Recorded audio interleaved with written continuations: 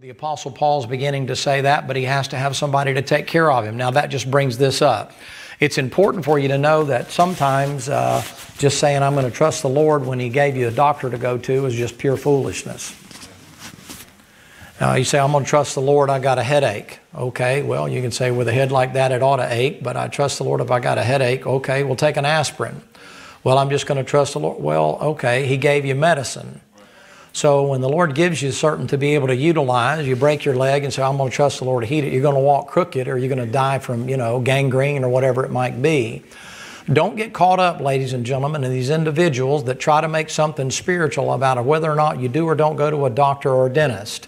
I know some people right now, their teeth are about to fall out of their head because they won't go to a dentist. Well, God doesn't intend for you to have rotten teeth. Well, Adam and Eve didn't need a dentist. They also had a little different diet than you did and lived in a little better environment. Things have gotten progressively worse. Would you agree?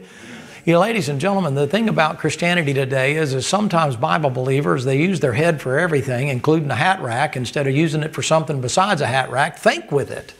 If your car's busted, you go to the mechanic. If the plumbing pipe's busted, you call Robert or you call a plumber. If you want something done as far as your physical body is concerned, you go see a doctor. Do you understand? There's nothing unspiritual about that. You say, why? You still have to trust the Lord to bring you to the right doctor.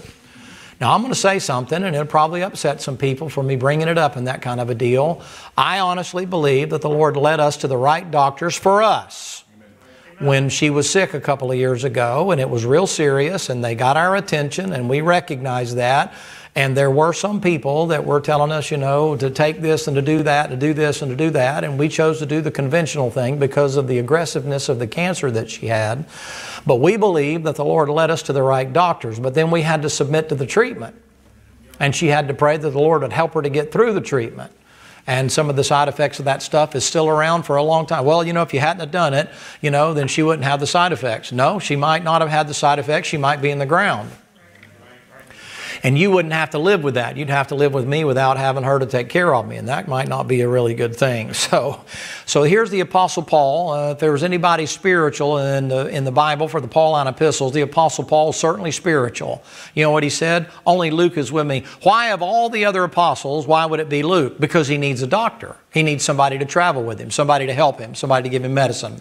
All right, the second thing that you want to grab a hold of that thing is that he says to take Mark and bring him with thee, for he is profitable to me for the ministry. John Mark is the same guy that 9 years prior to this that Paul said leave him behind, that Barnabas and Paul split over. 9 years later, he's learned his lesson. I'll give this to him. He didn't give up. Notice context now. Demas forsook me, having loved this present world. John Mark got kicked to the side, but he didn't get out. That must mean John Mark might have been immature and he might have been unintellectual. He might not have known some of the things that he should have known that about the Apostle Paul when he first kicked out. But what I like about him is he didn't quit. I mean, he got booted to the curb. He got put on the bench right off the bat. And while we could make a big deal about it, how about make a big deal of this? 9 years later, he's still in the ministry. Now, that says a lot. You say, why? Well, I don't know. Somebody pulled up and pulled in his parking place, or somebody sat in his pew, or he didn't get recognition for something. There's no mention of him at all until 9 years later, and Paul said, well, he's profitable. That must mean that during those 9 years, he had been doing something that got Paul's attention. You know what gets my attention? Is that he didn't get out in spite of opposition. Amen. I like that. All of us as Christians could use that. You say, why? The misconception nowadays, the perception is because you're dealing with Christians that they're supposed to be something other than human. Well, I hate to tell you, until you're either dead or the rapture happens, you're still going to have a human side to you. And the temptation is going to be that when you don't get your way, to get out. So I admire John Mark. I admire the fact that he didn't quit. Yes, he missed out on 9 years, and the Lord only knows what he could have been. But guess what? At least he gets something. And at the tail end of Paul's ministry, you know what he said? Bring him. He's profitable for the ministry. So I want you to pick up on that. Then he sends Titus there to Ephesus, and the cloak that left at Troas and Carpus, and thou comest, bring it with me. me, with thee, and the books, especially the parchments. That's probably New Testament writings there. Now I want to hit this thing on verse number 14. Alexander the coppersmith did me much evil. The Lord reward him according to his works. Heavenly Father, would you please be with us tonight? Thank you for the good group of folks that are gathered here. Thank you for the privilege of us being able to get together. And we'd ask now your blessings upon what we undertake to do. We pray in the name of Jesus Christ. Amen. All right, Alexander the coppersmith. Come to Acts chapter number 19. It's a silversmith. It's an individual that does something. Remember context. Remember that I taught you that when Demas left, having loved this present world, that following after idols creates or calls you, or following after your desires creates or causes you to make an idol. It's interesting, an idol maker shows up in the same passage. You say, what? It's an aid to worship. But are we any less guilty of having our own idols? I mean, I've seen people make idols out of sports. I've seen them make idols out of work. I've seen them make idols out of money. You can pretty much make an idol out of anything. How about this? You ever made an idol out of bitterness? You ever made an idol out of grief? You ever made an idol out of anger? You say no. How do you know it's an idol, preacher? Every time that thing comes up, it trips your trigger just like that. You say, why? Somebody's kicking your God. I can say Elvis Presley to you folks. It doesn't mean nothing to you at all except somebody doing the wiggle jiggle or whatever it might be and singing Ain't Nothing But a Hound Dog and whatever. But, preacher, he's not such a bad guy. I mean, after all, he did sing, gospel hymns at nighttime. Yeah, guilty conscience. Well, preacher, you can't, fault the guy. He likes peanut butter or mayonnaise sandwiches fried in butter at nighttime and that kind of a thing. And preacher, if you hear that guy sing Amazing Grace, you know that guy must be saved. Well, if he is, there he is. But I say Elvis Presley to you. I say Princess Diana to you. I say, Madonna to you. I say Michael Jackson to you. You know all those people. It doesn't mean anything to you in any way, shape, or form. You're thinking, oh, well, I'd never be anything like that. Okay, good. You're not going to make it. So I didn't kick your idol. But how about if I preach on bitterness tonight? Would that trip your trigger a little bit? How about if I preach on grief tonight? How about if I preach on covetousness or enviousness? How about that? How about reputation? Would you feel like I was kicking your Elvis Presley? Kicking whatever it might be? I don't know what your idol is. I know God wouldn't have put it in the Bible, and this is the swan song. This is Paul writing out to Timothy before he's getting ready to go. And this thing about idol worship and this thing about loving the world and not loving God is replete all through that whole passage right there. It continues to show itself through there because Paul's saying, you got to watch it, you got to watch it, you got to watch it, you got to watch it. And we got to watch it. That's the thing that'll get in the way. That's why I admire John Mark. John Mark didn't make an idol out of the fact that he got kicked to the curb and he got rebuked. He didn't run around running Paul down. You don't have anything where, that preacher and what he said to me and that preacher did this and that preacher did that. He ain't perfect. I don't know who he thinks he is and I don't know what. He told me this, but he didn't have any mercy on that guy. Some preacher he is, some pastor he is. Some grace he showed, some mercy to me. After all, he blinded the guy. Okay, well, you ever mention why he blinded the guy? Nobody ever takes the time to figure that one out. Why did he blind the guy? The guy was standing between him and somebody getting saved. The guy standing between him and him doing what God said to do. Do you think he could have asked the guy to be blinded if God wasn't behind what he did? Do you ever pause for a minute to recognize Paul didn't have the power in himself to blind anybody? That's right. Am I right? Amen. So God must have been behind the rebuke. But suppose that rebuke was there to test out John Mark. Do you ever think about that? You ever think about that? Then when Paul comes through there, he says, no man stood with me. And they said, oh yeah, and by the way, Alexander the coppersmith hath done me much harm. The Lord reward him. John Mark didn't do him any harm. But the Lord reward him unto his works. Look at this thing in Acts chapter number 19, verse number 33, 1933. And they drew Alexander out of the multitude, and the Jews putting him forward, and Alexander beckoning with his hand, and he would have made his defense unto the people. But when they knew he was a Jew, all with one voice about the space of 2 hours cried out, Great is Diana of the Ephesians. And when the town clerk had appeased the people, he said, Ye men of Ephesus, what man is there that knoweth how that the city of the Ephesians is a worshipper of the great goddess Diana, and of the image that fell down from Jupiter? Now, I'm not going to get into all the stuff that's there, but the Apostle Paul comes along there and he said, this is the gods that have come down from up in Jupiter, and they've come down and they think these two prophets are there, and they think that because Paul's with his buddy there, they think they've come down from outer space to worship, and they want to make idols to them. Take your Bible, if you would, please, and turn over to, stay right there, stay right there. Look in verse 35. The town court appeased the people, and he said, ye men of Ephesus, the man is known, that knoweth not how the city of Ephesians is a worshiper of the great goddess Diana, the image which fell down. There's a question mark there. Look in Daniel chapter number 8. Daniel chapter number 8. This guy's an idol maker. I'll make you an idol, whatever you want. You say, what is an idol? It's an aid to worship. You say, yeah, it's an aid to worship. Yeah, it's a little more than an aid to worship, ladies and gentlemen. It's the thing that you worship. What do you make an idol out of? I don't know. You can pretty much make an idol out of anything. You ever made an idol out of your reputation? You say, no, I've never made an idol. Daniel chapter number 8, I've never made an idol out of my reputation. Are you sure about that?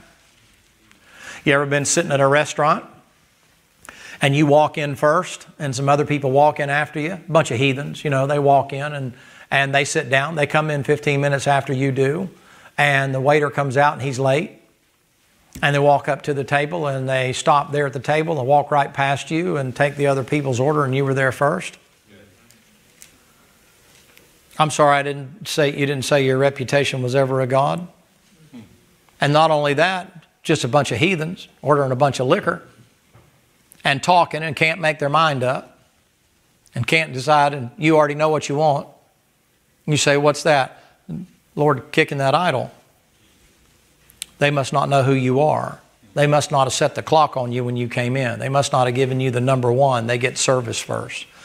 You ever recognize that stuff? You say, why does that stuff happen? God checking your idols. Sometimes we make an idol of ourselves, make an idol of our accomplishments, make an idol when we walk in. The Bible says when a man thinks he's something when he's nothing, he deceives himself. That's what he says. Now, you may not struggle with that. You may not have a problem with that in any way, shape, or form. You may consider yourself to be perfectly at ease with whatever anybody says about you. But that's for most people, to be improperly and dishonestly spoken about. We'll find out whether or not you have an idol to yourself.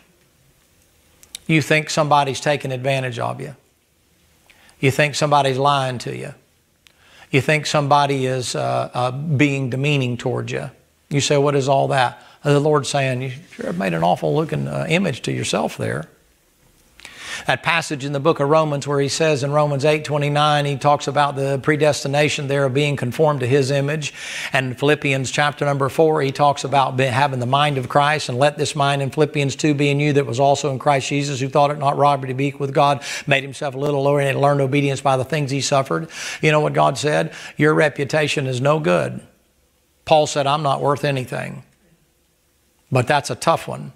You say, why? You live in a self-esteem era of time. You live in a time where it's all about you. It's all about you. It's what do you want? What do you want? What do you want about you? What about you? Feel good about yourself. Why feel good about yourself? You're doing something, you want Bundy to feel good about himself? Well, that's different. Berkowitz, you want him to feel good about himself? You want the guy that killed all the co-eds out there in, what was it, Colorado or whatever? You want him to feel good? The big, tall, 6'9" guy blew his grandparents' brains out and then went to the nut house and then got out of the nut house and then killed 6 co-eds and then killed his mama and her friend, and he's sitting in the prison now. You want him to feel good about himself? That's what the world teaches you. The world teaches you that when a preacher gets up and tells you what the Bible says and said this is God's opinion of you, and your opinion of yourself doesn't line up with God's opinion, that there's something wrong with the preacher for telling you that you shouldn't be feeling guilty about being messed up as a soup sandwich. Those days are gone. Even you old people, now I'm an old people now, you remember days when preachers would get up and tell you, this is what the Bible says, and you'd listen to what he said. Nowadays it's like, well, now I don't know if that's really true. You're watching too much TV. There's no way that your thoughts are his thoughts. You say, why? Because he says so. Your thoughts are not my thoughts. Your ways are not my ways. My ways are far above your ways. When a preacher gets up and he says to you, he said, now this is what the Bible says. You say, well, preacher, you can't grow a church that way. You're supposed to be growing Christians, not grow a church. Amen. Amen. Try to grow individuals. That's what you're supposed to do. But it's hard because you have to take a long look. I'm not talking about the silver-lined mirror with a piece of glass over it, and you look in there and see what it is you want to see. While you look at that thing every day in the mirror, you've ignored all kind of stuff on that thing. You can't see half of what other people see in you. You think you look in there, you say, hey, baby, how you doing? Boy, I'll tell you what, you're ready to go. Somebody said, man, you ugly as a mud fence. What is wrong with you, man? You ugly and your mama dresses you funny, man. I mean, good night alive, man. If you have a face like that, stop an undertaker along the way. What is wrong with you, right? But you look at yourself and thinking, man, I'm looking pretty good, right? Except for that big old tire around your middle. It doesn't exist. You say, why? The bottom half of that mirror, you got, Michael Phelps, picture taped up there, and you look in there and think, yeah, baby, look at that six-pack. Yeah, you got a keg, Bubba. You ain't got no six-pack. You say, why? Too many donuts, too much bread and peanut butter. Now, why do you say that stuff, preacher? Just to check you. See, some of you are good and jacked up right now. You say, why? Well, I don't know. You must be thinking of yourself. You say, why? People can't take a joke anymore. Everybody's looking to be offended. You say, why? A bunch of self-worshipers going around. Amen. You can't talk about anybody. You can't joke around. I understand foolish jesting. I get the whole deal. But there's nothing like being around that stuff and you being in the barrel that day and them picking on you to recognize, you know something, I guess I probably do think a little too much of myself. You say, well, this don't sound like Bible preaching to me. Well, sure it is. Amen. It's spot on Bible preaching. You say, why? That Bible teaches you that God's a jealous God and He'll have no other gods above Him. Amen. He teaches you if you want to have fellowship with Him, you got to be on a cross. That means you're dead. He don't mean you're just dying on the cross. He means you're in the ground. You ever see what happens to somebody when they lay in the ground for a little while? Yes, sir. They have a tendency to smell. He likens you to a dead man. Have you ever been around dead people?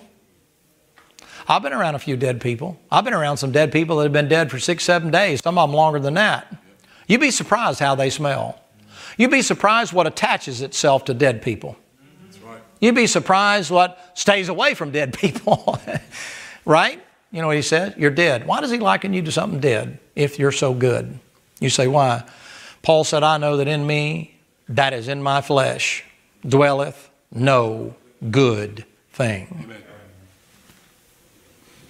That's the Bible. Daniel chapter number 8. Now I was going to show you the thing about the idol worship, but I'll tell you what I want to do. Just go ahead and come all over here to Romans chapter number 16. Romans 16. I'm just going to go in a different direction here instead of that high-minded stuff. Suffice it to say that there's going to be an idol that's going to be here according to what the book of Daniel says, and the devil is going to give that idol the ability to speak. You're going to see what's starting to take place now where you see inanimate objects that are being able to do certain things. You're going to mess around with genetics and they're going to combine the two things together until you have part motorized individual that is an AI and you're going to have a human being.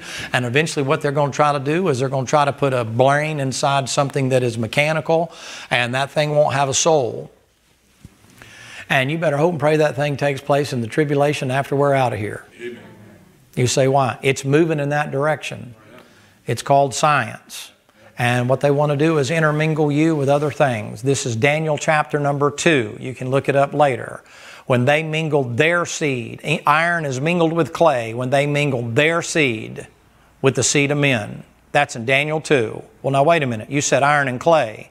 Yes. And then he says their seed. It's demonic. With clay. What is that? Genesis 6, that thing which shall be hath already been. You say, when's it going to happen? After we're gone. Amen. Rapture happens, we get out, but all hell literally is going to break loose and the devil's going to be in charge and things that you can't even possibly imagine right now. Bill Gates can't come up with that stuff. I don't care how devil-possessed you think he is with all of his billions and billions of dollars and how much you think that the devil's in control and everything he is.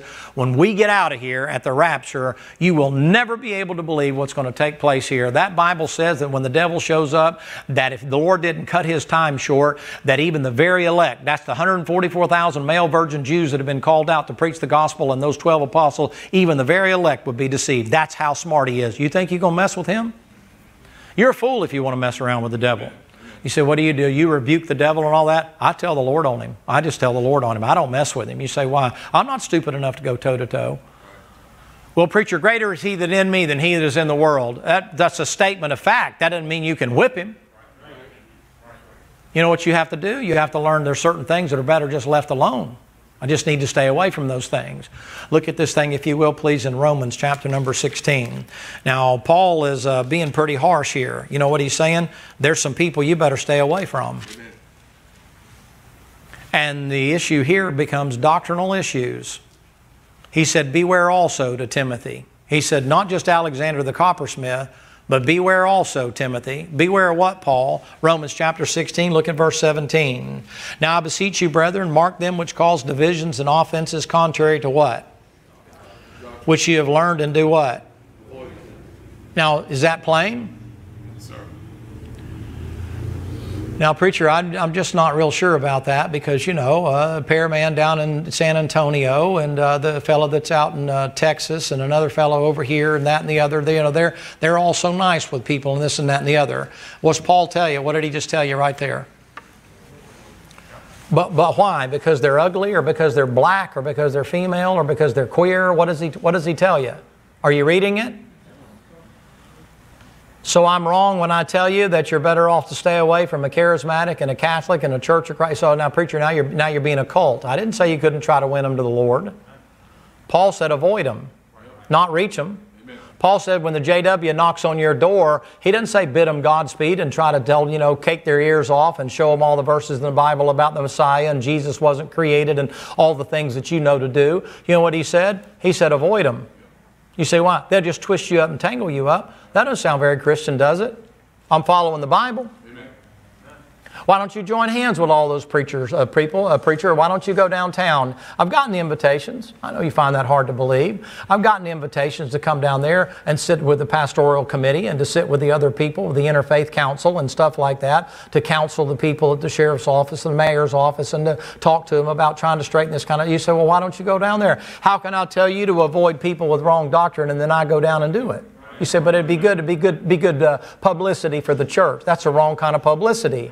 I'm not going to sit on a platform with those people that believe in speaking in tongues and believe in worshiping Mary and believe baptism saves you and then get up here in the pulpit and tell you all those things will damn your soul to hell, but it's okay that I can handle it. Now, do you know why Paul tells you to avoid them? It's not just for your testimony. It's so that you don't wind up getting pulled into it. Let me tell you how it works. You get to know them. And then you get to alibying them. And then you get to thinking, well, I know what Paul says, but... You know what he just said? He said divisions and offenses come. Well, what about promise keepers, preachers? I was around for all that promise keeper stuff. When they're fishing people out of this pond that we had spent years trying to get in here and saying there's two damnable things that you're not allowed to talk about. Doctrine and denominations. So when people would say, well, preacher, are you going to get involved? And they're going down. Back then it was the Gator Bowl, and back then it was the Civic Auditorium. You're going to go down to the Coliseum, and you're going to go down to the Prime Osborne Center and that kind of a thing. No, not going down there. You don't want your church. We got all the stuff in the mail. You don't want your church to be involved like it's being involved in a Billy Graham crusade. No, sir, not going. You say, why? Certain people you ought to stay away from. You say, why? It makes a statement. For me, it's no different there, and some of you are going to be shocked at this. Come to 1 Timothy chapter number 6. 1 Timothy chapter number 6. Some of you are going to be shocked at what I'm about to say. For me, it's worse than hanging out with a pedophile or a queer.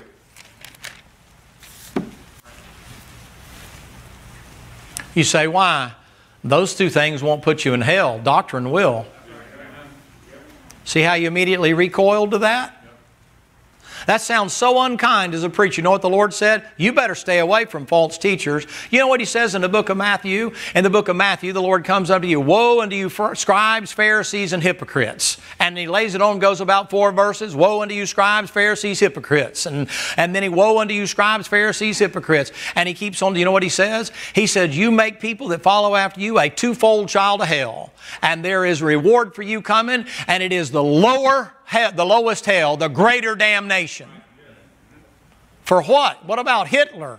Killed all the Jews. What about Stalin? Killed all the Jews. What about Bloody Mary, preacher? What about the Crusades? What about all that? The Lord says those people teaching false doctrine get the greater damnation.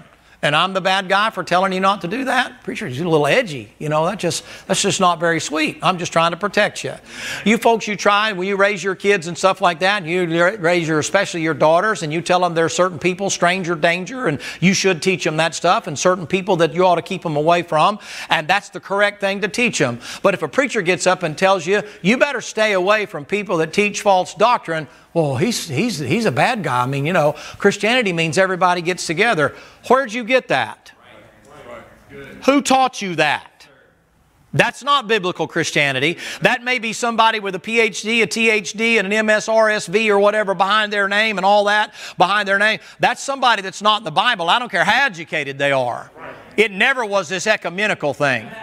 Apostle Paul's constantly warning you, be careful, be careful, be careful, watch them, watch them, watch them. It's interesting to me how many kids we get in here. We still get to see people saved here. And they get saved here, and then all of a sudden out of the woodwork comes a holiness, or comes a Pentecostal, or comes a charismatic, or comes a Church of Christ. Well, did you get baptized? You get baptized. You need to be baptized. If you've been baptized, you got to be baptized. You know, the Bible says in Acts chapter number 2:30, repent and be baptized. You got to be baptized. You got to be baptized. Have you been baptized? You got to be. Well, then you're not saved. You're not saved. And the people that don't believe in eternal security, oh, that's a damnable Baptist doctrine. No, it's a Bible doctrine. And they come up all of a sudden, you didn't care about them when they were going to hell. Now they're saved. Oh, you're in the wrong church. You don't need to be in that church. I mean, that's an isolationist group. That's a cultist group. Those people, they believe they're right and everybody else is wrong. No, I believe the Bible's right and everybody else is wrong. You can be an independent Baptist and be wrong too. Look at what the Bible says in 1 Timothy chapter number 6, if you would please. Pick it up in verse 1. Let as many servants as are now under the yoke count their masters worthy of all honor. The name of God and His doctrine be not blasphemed. And His what? Doctrine. Verse number 2. They have believing masters. Let not despise them, because they are brethren, but rather do them service, because they're faithful, beloved, partakers of benefit. These things teach and exhort. If any man teach otherwise, consent not to wholesome words, even the words of our Lord Jesus Christ, and to the what? Look in verse 3, which is according to godliness. He's a nice guy and he just doesn't know any better, and it's perfectly okay. How come nobody preaches that?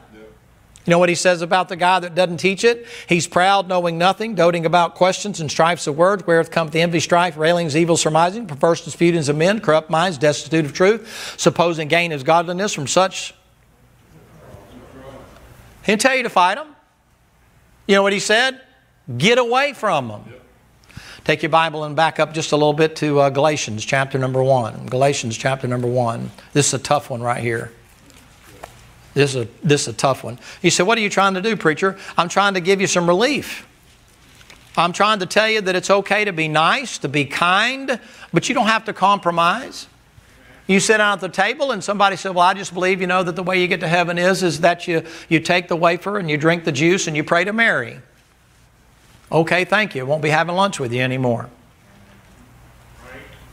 Why? You're so spiritual? No, because I'm afraid, you know, you might get me liking you so much that I get to thinking that maybe you're not such a bad guy and maybe it'll be okay. And then before long, you know what will happen with you? You won't give them the gospel anymore. You say, why? Because they're nice people. We're not talking about them being mean people. We're not talking about serial rapists and killers here, ladies and gentlemen. We're talking about people that claim to be Christians but being saved some way other than the blood of Jesus Christ. And I'm the devil for telling you that? I'm not telling you about smoking and drinking and cussing and all that kind of stuff. That's kid stuff. Don't you teach your kids not to hang out with people that drink? Well, you mean old parent, you. Shouldn't you let them learn about it? All I'm telling you is the same thing you tell your kid about drinking, I'm telling you about when it comes to false doctrine. That's why I tell you ought to be careful what preachers you listen to. You say, why? You get to liking them. They're nice. You get a little help from them, you know. You ever press Joyce Myers on eternal security? No, I don't guess you did. You like her, though, because she teaches you basically restructured Freud and Jung. She uses the Bible to interweave her psychological theology. You have to have that classes to be able to recognize it, but you don't have to listen to it 5 minutes. You can tell you exactly. You say, well, that whole thing is surrounding you. You. Some of you women are counting the carpet weaves. It's not time to pray yet. Just hang on. But she's nice. But she's not hurting anybody. Well, she says she believes in the blood of Jesus Christ. You ever ask her about eternal security? Do you know what she believes? Have you ever asked her? Have you ever looked it up? You better be living a holy, godly, clean, pristine life as evidence that you're saved. She wouldn't dare say that. You say, well, why? Well, she wouldn't say she believes in eternal security. That'd be like Jimmy Swaggart saying he believes in it. But he must have believed in it. You say, why? When he messed up, he didn't lose his salvation. That's right. That's right. That's interesting to me. That's interesting to me. I've heard him say the damnable Baptist doctrine of eternal security. Okay, Jimmy, why didn't you get resaved after you messed up with the prostitute? I'm just trying to help you, ladies and gentlemen. I wish I didn't have to say this. My contemporaries are not just a bunch of policemen from years ago. Now my contemporaries are preachers. And I hate to tell you this, they lie. That's what the Lord warned you about. So He gave you a Bible so you could learn doctrine to know, that ain't right. That ain't right. I may not know what it is exactly, but I know it ain't that. Galatians chapter 1, tough one right here, a real tough one. Now let me ask you this question before you get in the passage there and you out me here. Let me ask you this question. How many of you believe that salvation is by grace through faith? Okay. How many of you believe it's because of the blood atonement of Jesus Christ? Do you believe that there's any other way in this age to be saved? One way, right? Well, you bunch of narrow-minded bigots, you. You're so narrow-minded, man, a skeeter could land on your nose and kick you with one leg and both eyes. How dare you could believe there's only one way? Well, why do you believe that? Because it's what the Bible says. It's not because of what the Baptists say. Now watch. Here's the Apostle Paul, verse number 7. Which is not another, but there be some that trouble you and would pervert the gospel of Christ. But though we or an angel from heaven preach any other gospel unto you than that which we have preached unto you, let him be accursed.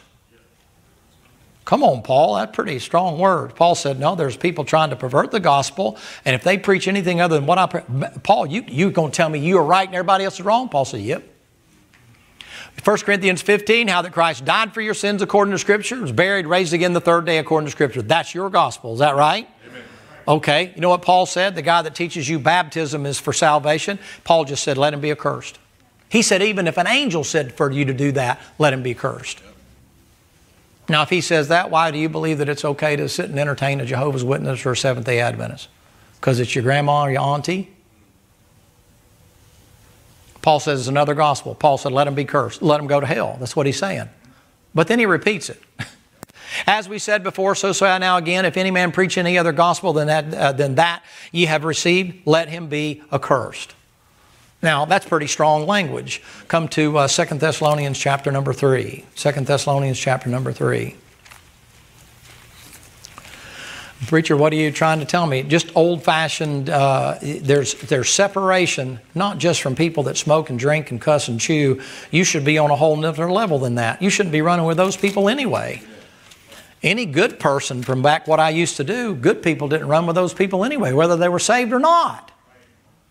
Some of you young folks don't realize there was a time in this country where even unsaved men and women didn't hang out with them kind of people. I mean, I got to say this to you. They may have been wicked as the devil, but they kept it in the closet. And there might have been homosexuality around, but they didn't make it public. And there might have been divorce around, but they weren't proud of it. They didn't make it public. And there might have been adultery around, but they didn't make it. It wasn't in the news tabloids. It wasn't all over the newspaper. It wasn't all over social media. There was a time when people kept their mouths shut. There was just things you didn't talk about.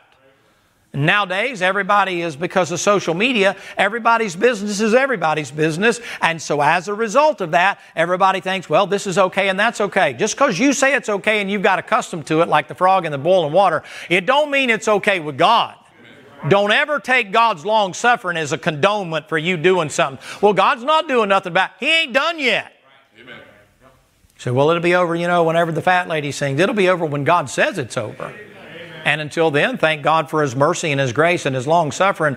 But your responsibility is, I got to stay away from people that are doctrinally incorrect. You say, why? You older people need to listen to me. Younger people are watching you. And if you sign on to that, what you do in moderation, they will do in excess. Amen. Well, I can handle it. I'll take the chicken and throw out the bones. It won't be long, boy, before you'll be eating bones and everything. You say, why? You get accustomed to it, and then the next thing you know, your ears get dull, and your eyes get dull, and before long, your relationship with the Lord is just as cold as a cucumber. You don't listen to those old-fashioned, old-timey preachers that are always calling you to account for what you're doing. You listen to those preachers that are always talking about the end of the world and talking about some kind of prophetic event or talking about the presidency or some political thing going on or some kind of conspiracy that's happening or the stinking earth is flat or aliens are coming to visit us from outer space and stuff like that. You know why you like that stuff? There ain't no conviction in that whatsoever. You just well go to college and sit in a college class and listen to economics or something. That's why you listen to that stuff. It makes you feel good. I'm smart. I'm learning that the earth is flat. You're an idiot. Yeah. Preacher called me up, and read me up one side and down the other because I made a statement pretty dogmatic. I must have been in a bad mood or something, and I said something like that. You're an idiot if you believe that. And he called me up, and I deserved it, I guess. He let me have it. And I said, okay. The earth's flat. You win. The earth's flat. He goes, you don't believe that. And I said, no, the earth's flat. We're good, man. We're good. We're there. No. I went and said, no, I'm with you. I'm 100% with you. The earth's flat. And I said, and now that the earth is flat, what did that do for your relationship between you and the Lord?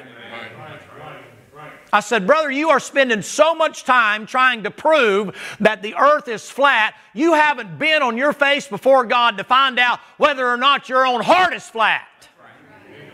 That's what you feed your people every week. You got all these diagrams, you got all these boards, you got all this conspiratorial theory, a worldwide conspiracy that the earth's flat. Okay, it's flat. I've never been outside the universe. I don't know if it is or ain't. It looks like in the Bible it's round, but you want to believe it's flat? Okay. Spend your time with that. You say, what'll happen? Your relationship with Jesus Christ will be gone.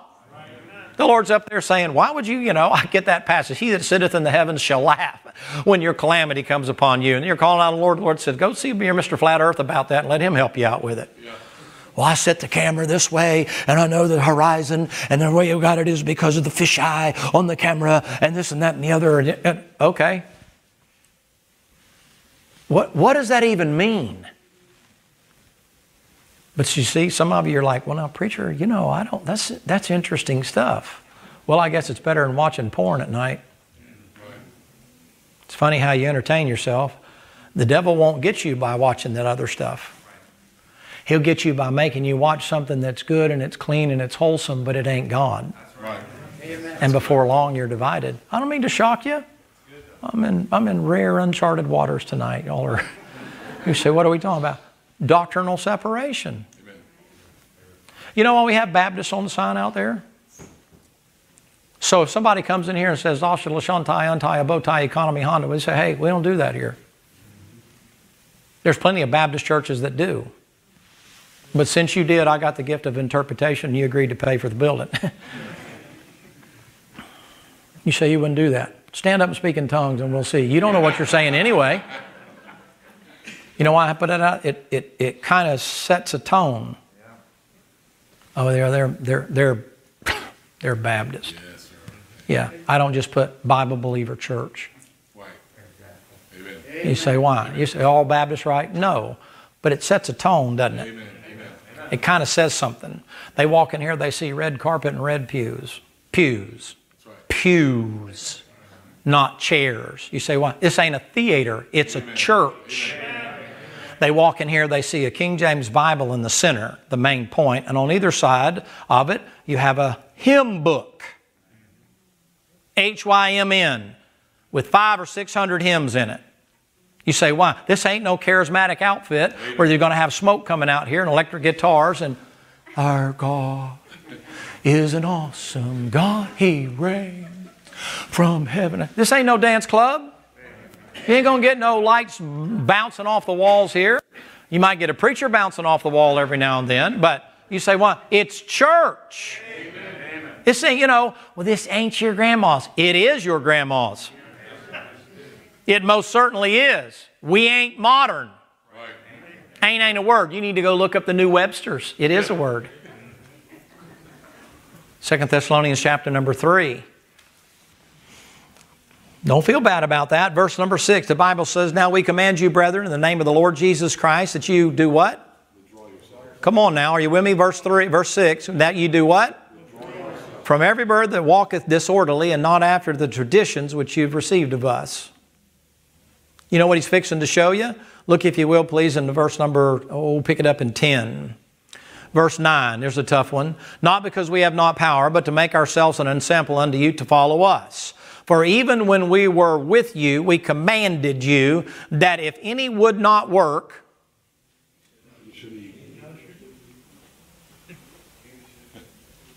preacher, don't you think you ought to be giving out all the money that's coming in and taking care of all the poor?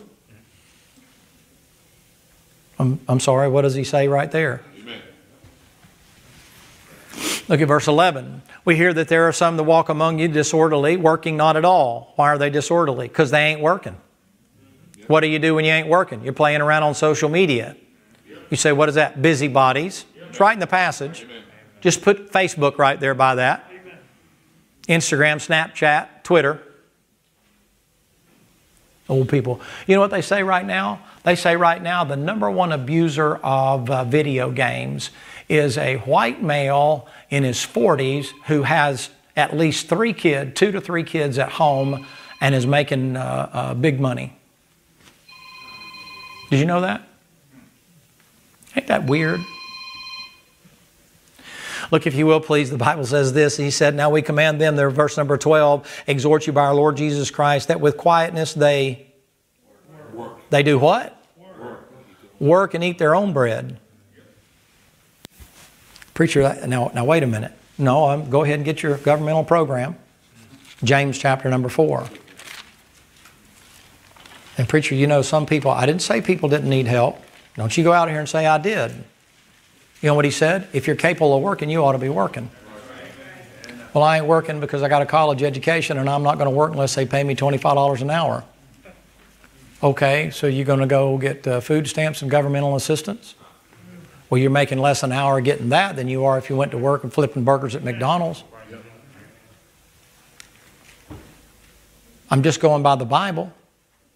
If you don't work, you don't eat. I'm not talking about people that have been out because they're sick and people that are disabled and that kind of. I'm not talking about that. I'm talking about people that have the ability to work. You live in a governmental society now in the United States of America that pays you to stay home. Even since March of last year, but long before that, pays you to stay home. Stay home, here's a supplement. Stay home, here's the check. Used to, in the early days, that was only people, you know, that were taking advantage of the governmental programs. Now it's everybody. Well, why should you work if they don't? Because the Bible says to. Because the Bible says you ought to work. Yeah. That's why. I don't work because I've got to work, you know, to stay off of food stamps. I work because the Bible tells me that's what I'm supposed to do. Yeah. I'm not supposed to be lazy. I'm supposed to work. You say, what? I don't know. If nothing else, work with I can't call it a Chinese drag line anymore. I have to call it a shovel. Do y'all even know what that is? A shovel? A rake. You know what that is? Brother Ernie knows what that is. Do you know what a hoe is? Don't answer that. I know what you're thinking. 8th and Main. No. I'm talking about the kind you scratch the ground with and you mix concrete with. Why would you think that? I know what you're thinking. I know exactly what you're thinking. You say, preacher, you shouldn't be saying that. You mean I'm saying what you're thinking? Yep. My dad pulled a dirty trick on me one time. He gave me a house, got the privilege of working with a guy named Mr. Teams. And we go out there with Mr. Teams. He was a Sunday school teacher. And he said, you're going to mix concrete for Mr. Teams. And I thought that was pretty good because I'd see how they'd cut that, you know, concrete in and put it in the sack of mud and throw in the sand and stuff and pour the water and cut that stuff. I thought, yeah, man, I can do that. I didn't have enough sense to know. He handed me a hoe without any of them holes in either side of it. You mix about the 2nd or 3rd load of that concrete, buddy, and you are sucking air and your hands are screaming bloody murder and, you know, you're thinking to yourself, what's going on? I didn't realize he handed me a hoe, made me work twice as hard. Those guys are cutting that stuff in, man, and pulling, but they had concrete hose that have holes in the middle of it where the concrete goes through, and it's just a matter of mixing. You say, why would your dad do it? Teach you in a work ethic. Yep. Setting creosote poles. Getting creosote on me. My pawpaw hooked me up. You don't find that hard to believe. He made me be the mule after the mule died and had me out there pulling a plow. I couldn't have been more than 8 or 9 years of age. I couldn't go fishing if I didn't pull the plow. I was his donkey. Y'all got another name for it, but I would not stoop so low. I was his donkey.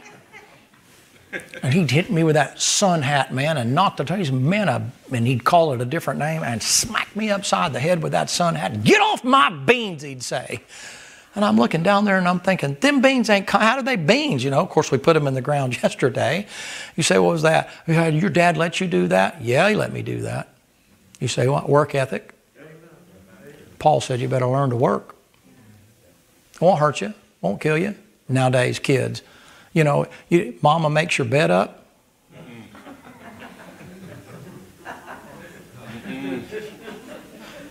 I'm shuddering right now. My dad's been dead for years, and I'm thinking he's fixing to come back around. Even the thought of not making the bed up in the morning. You come out of that room without that bed made, unless you had to run to the bathroom and back. You come out without that bed made, you had something to greet you there. You don't get to pull up to the breakfast table and eat. I don't care if it's Pop-Tarts and Instaquick or whatever it might be. You don't get nothing on that table till you've got that taken care of. Some of y'all are shocked. You know, Mama makes the bed for me. Yeah, not me. And clothes went in the dirty clothes hamper. Not all over the floor. And if I had ever dared to even think about locking the door on my bedroom, my dad's number 12 would have took it off the hinges.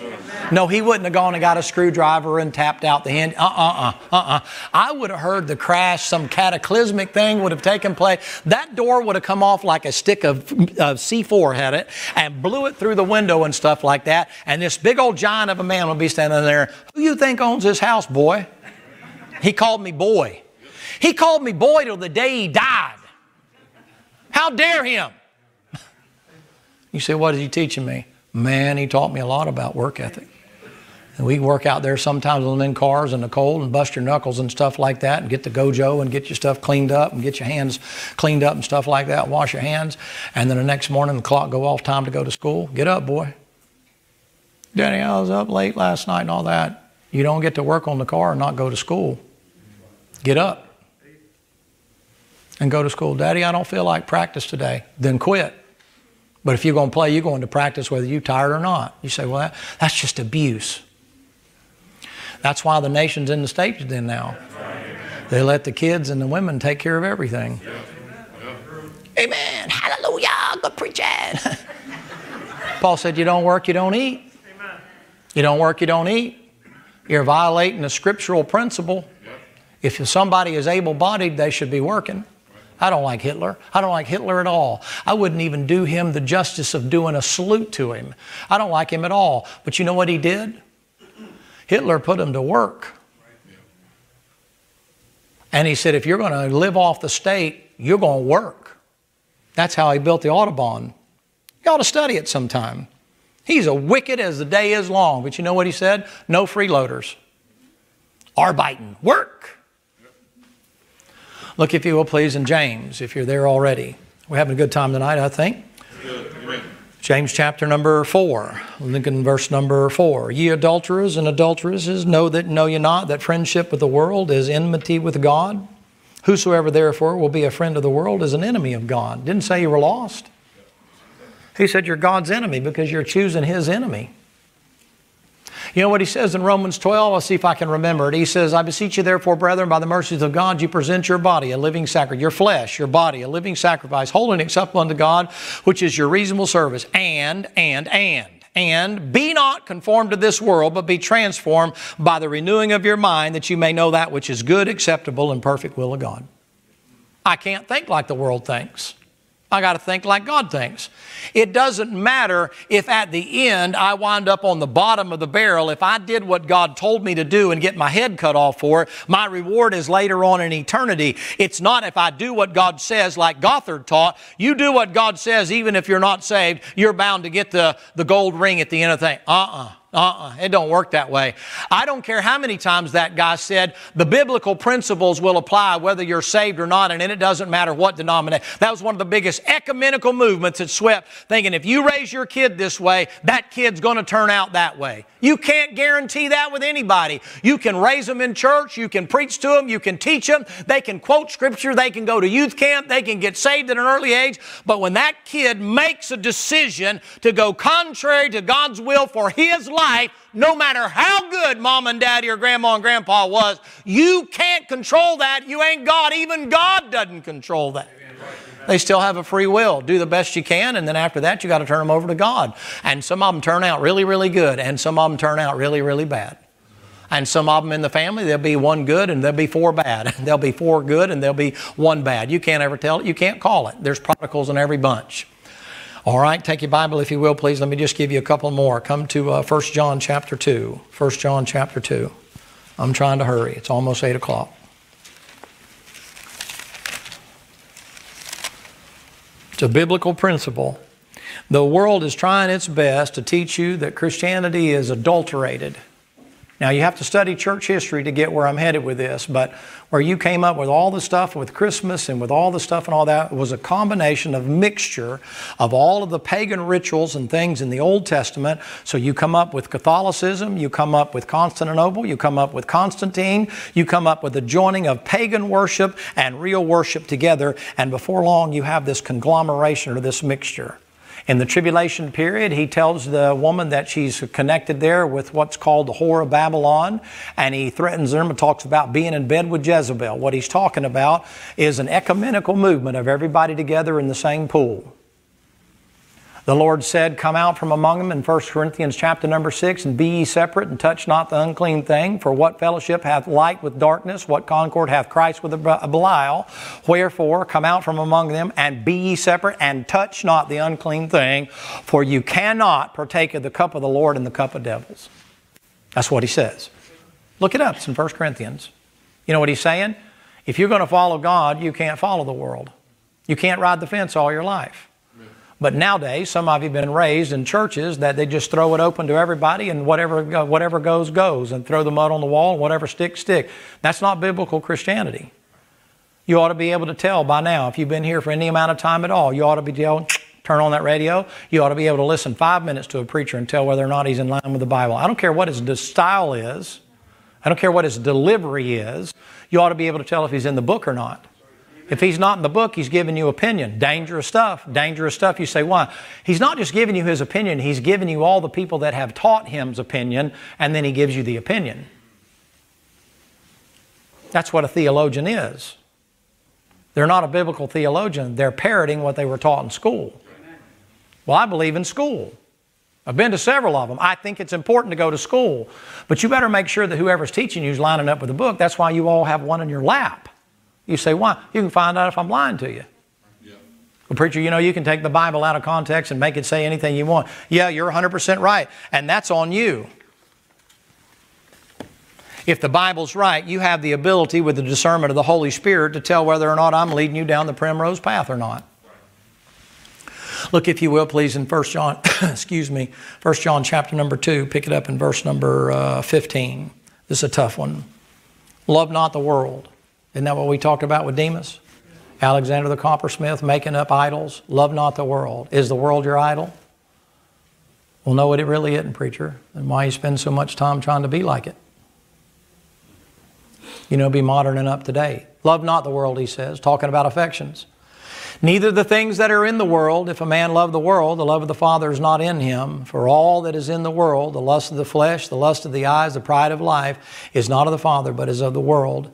The world passeth away and the lust thereof, but he that doeth the will of God abideth forever. The lust of the flesh, your passions. I gave you this the other day. That's the doing of things. It's what drives you. The lust of the eyes, that's your possessions. That's the having or the holding on to of things. The pride of life, that's your position. That's your being. Now, I gave you biblical things that the Lord said. You got to beware, Timothy. You got to watch it, Timothy. Not everybody that talks about Christianity is a Christian. And old preachers used to say, everybody talking about heaven ain't going there. That's what they used to say. They used to tell you that. I can tell you right now that you may get out of fellowship with the Lord, and if you do, you're capable of doing anything. But if there's a time you trusted Jesus Christ as your personal Savior, if the Bible's right, nobody can tell you you're not going to heaven. You say, why?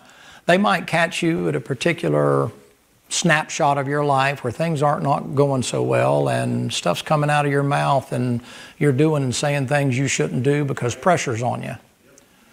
Doesn't mean you're lost, it means you're out of control. No person can sit in judgment over you and say, well, I don't believe you'd do that if you're lost. Listen, if Galatians 5 is right, I'm capable of doing anything that I could do before I got saved except go to hell. But see, there's people that don't believe that. You say, well, that's false doctrine.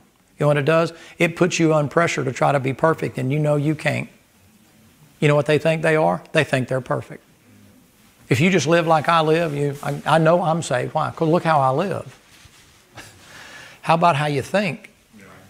How about we crack that skull of yours and let your thoughts pour out, and let's find out how pure you really are. Amen. Like the big old ego that's making you think you're better than everybody else because you don't light up a cigarette or suck some suds. Because you're not a drug addict. And you ain't tatted up. You don't have jewelry hanging off of you. Don't have gauges. Right? Don't listen to rock and roll. Occasional country western, easy listening, you know, some little rap song there and there. But you know, not rock and roll. Not that stuff. No. Don't listen to contemporary and go to the right church and all that. You stay away from that book. And you stay away from church just a little while. You'll be surprised what you're capable of doing and what you're capable of saying and what you're capable of being, but it don't mean you're lost. Now, I'll try my best to give you some things here tonight to make you think. Paul's coming to the end of his life, and in the last thing before he gets his head cut off, in context, he's given Timothy instruction about this stuff. Now think about it. You're fixing to die, and he knows he's fixing to die. Would you say that must be pretty important stuff? Amen. Of all the things he could say, Timothy, preach the gospel. You know, he says, preach the word, be instant in season, reprove, rebuke, exhort with all long-suffering doctrine. For the time will come when they'll not endure sound. The context of that next chapter, all that whole thing is based upon that statement. Sound, they won't endure sound. Preach doctrine, preach doctrine, preach doctrine, preach doctrine, preach doctrine. You say, why? There's the perimeters. That's the foundation. House is only as good as the foundation. Hope it helps you. Let's stand together. We'll be dismissed.